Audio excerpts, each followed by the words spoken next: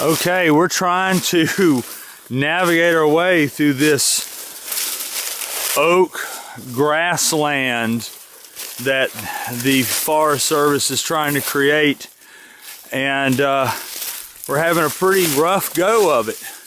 This is their public demonstration area.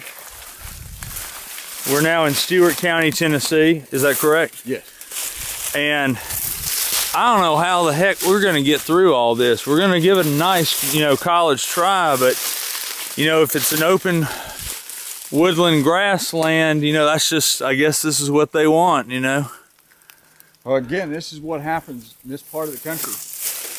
When you open it up, it doesn't grow grass, it grows trees. It just turns back and forth. This is going to make excellent blackberry and catbrier habitat. If we try to get through here, it's going to rip the orange vest off of us. Yeah.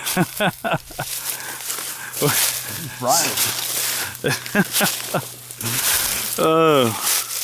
Now, in the spirit of goodwill, we're going to say we really tried here. We're going to, because I know they're wanting to make grass. I think these people have been smoking grass. And well, I tried to tell the forestman or the fireman that this is what would happen. And he said, oh no, you clear out and you burn it a few times and you'll get grasses coming back on it.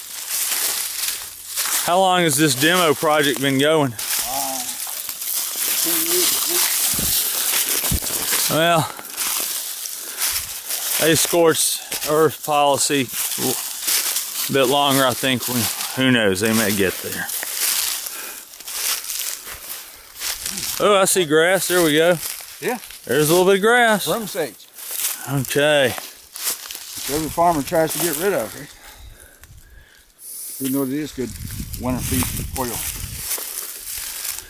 Well, it looks like the rest of the habitat around us. This is normally a mixture of oaks, and this is, we're not even half a mile away from our last spot that was a mixture of closed canopy, white oak, red oaks, scarlet, a lot of chestnut oaks and blackjack oaks. And so this is pretty much the same type of forest here. But as you can see, we get, this management has brought this. All right.